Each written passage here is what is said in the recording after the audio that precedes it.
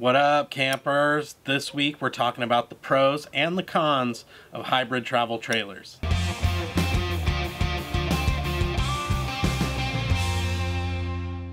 Welcome to Why We Work. If this is your first time joining us, get subscribed. We're all about appreciating life and doing it in our hybrid travel trailer and on the Central Coast where we live. So hybrids aren't for everybody. There are some downsides. You know, we wanted to talk a little bit about some of the cons and bad things that we found while we've been camping in our hybrid. And then some of the pros, which we think there are a lot as well. And for some folks, I think the hybrids can work really well. One of the things to keep in mind is that we were coming from a pop-up, and so a lot of these things are from the perspective of a pop-up. A lot more modern amenities, you know, things like TVs, lots more storage, of course that critical bathroom and shower, which was the main draw for us to go to a full hard-sided trailer. But there are some downsides relative to travel trailers, and we talked about some of those as well. A year in, we're still really excited with the rig that we have. Actually, we'll probably do another video where we do a kind of year later type of review on what we think of our trailer and some of the issues that we've run into and some of the things that we still love about it. So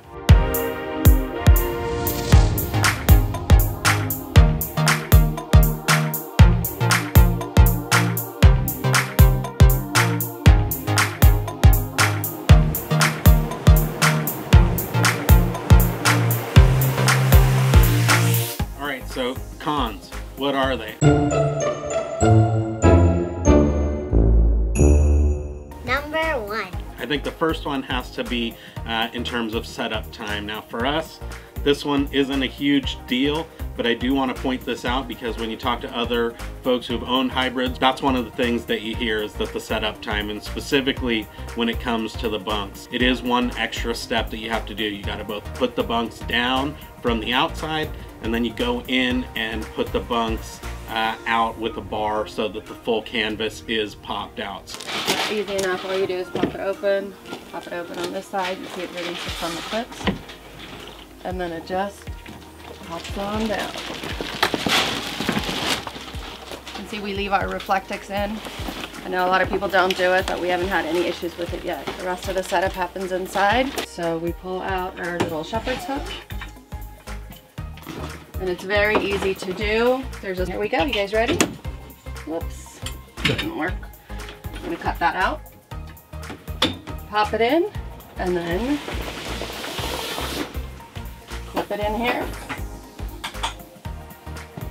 Ta-da! Ready for the mattress to slide in. All good to go. That is literally the setup. That's the full amount of setup to get the bed going.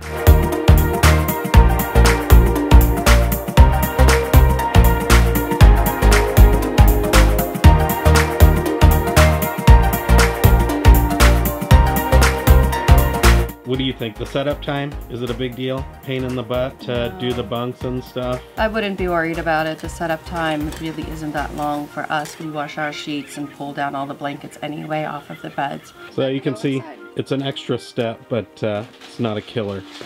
One thing for setup time though is that if you want to upgrade your mattress, which you probably want to upgrade, you can see the old one on top, and those ones fold in half to make it super easy to store them.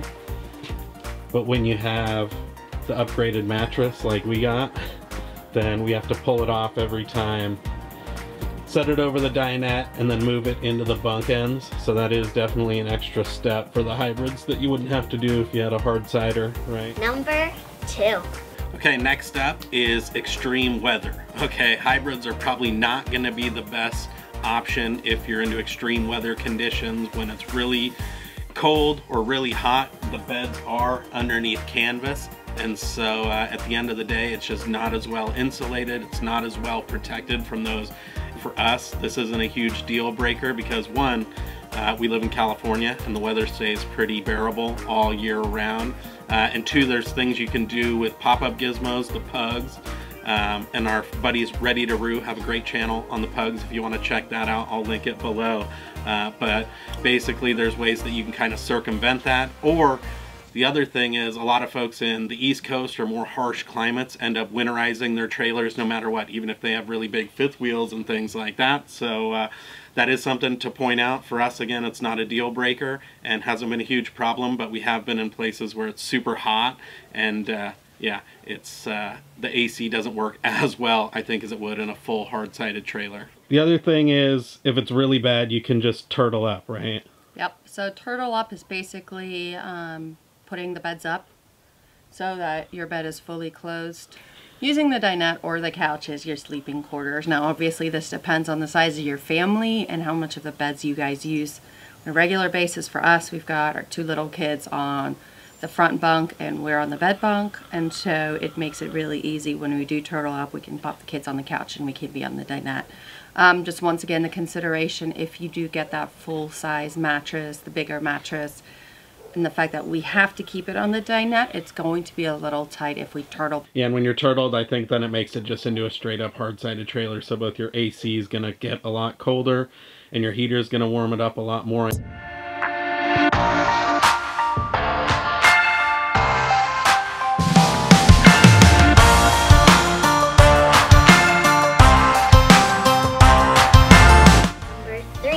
The other thing though, and I think this is something unique to hybrids, right, is the condensation.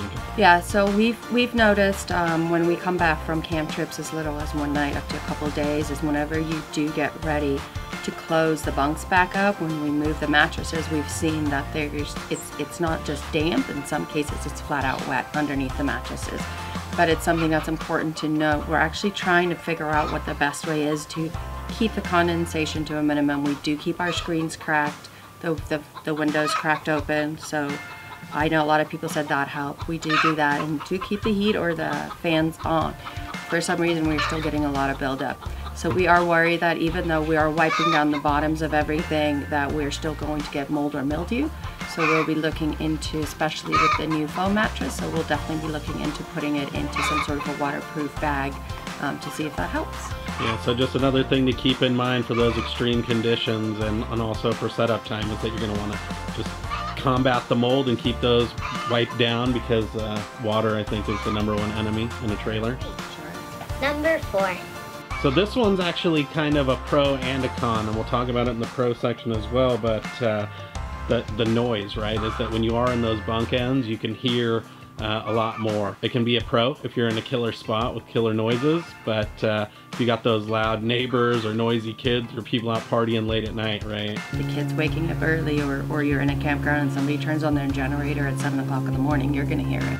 Yeah, so I think when you go to the dark side and have that full hard-sided trailer, you can kind of both keep your own noises contained and also prevent those noises from coming in. If you've got some really pesky neighbors, then you can kind of shut yourself inside, and here you don't have that option. But Number 5. The other con, and I guess it depends on how big your family is, but is the privacy thing. For us, again, that's not that big of a deal. Kids are still really young. They can still watch a show or watch a movie, and you know, we can just shut the curtain if we want to sleep in. But there's definitely privacy is a consideration. Privacy is a consideration. Number 6. All right, last con. Climbing over each other. The way that the bunk ends are set up, you're laying kind of side to side across the bunk end. And with little ones that call you in the middle of the night, it gets hard. You'll have to constantly climb over one another. Or if you got to go to the bathroom, right, you're laying there, you get up in the middle of the night. So again, for us, it's not a huge problem. You know, you end up having to get up to get the kids anyway, so you're up. But another thing to keep in mind is that you know, if you have to get up a lot during the middle of the night or whatever the case may be, that pick the side that's closest to the trailer and not the furthest back side. Yeah, the way the beds are oriented is climbing over each other is going to be a thing. All right, so let's talk about some of the pros.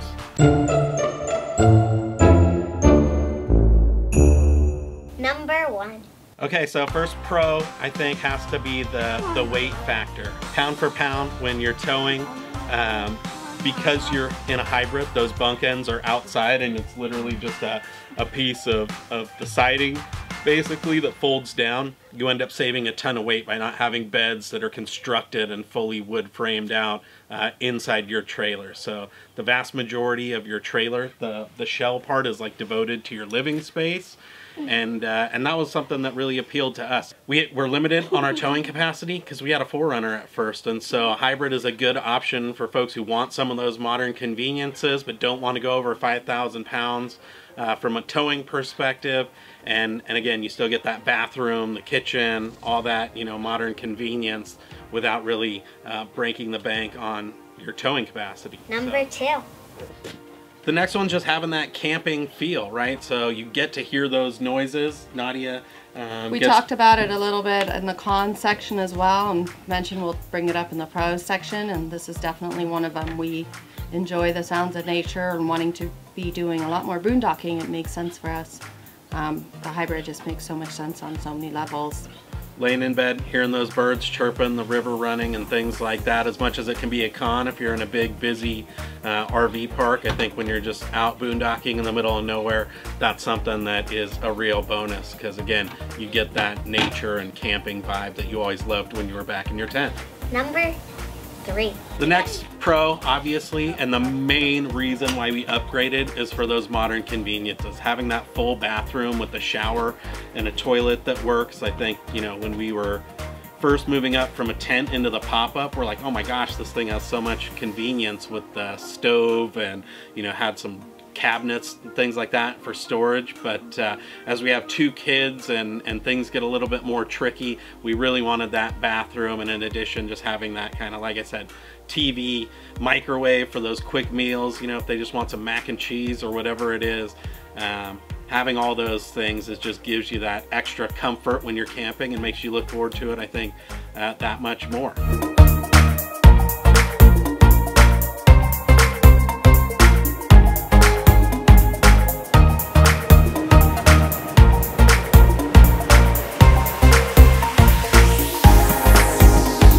Number 4.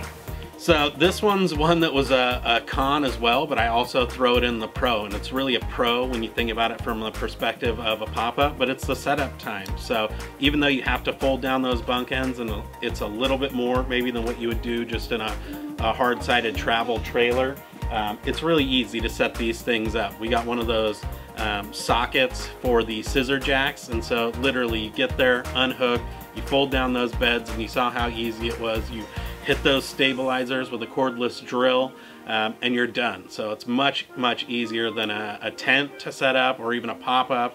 And so for us, it's really nice to be, you know, pulled up to camp, and within 20-30 minutes you're all set up and ready to go. In fact, we made a 10-step process, and you can watch that video, but I think the whole thing took about 10-15 minutes until we were, you know, again, relaxing and drinking that beer and appreciating life. Number 5. And I think the last pro of the hybrid is just that they're super fun, right? We've gone on, I think, like 10 or 12 different trips, about 3,000 miles this year.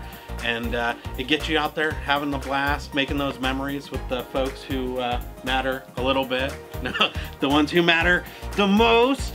And so, yeah, that's what it's all about, right? That's what our channel's all about. That's what we're trying to make our life all about. And these things definitely help you get out there and make that happen. So thank you guys so much for watching. And hey, if you like this video, make sure to give us a big thumbs up. Consider subscribing. And we'll see you on the next adventure, right?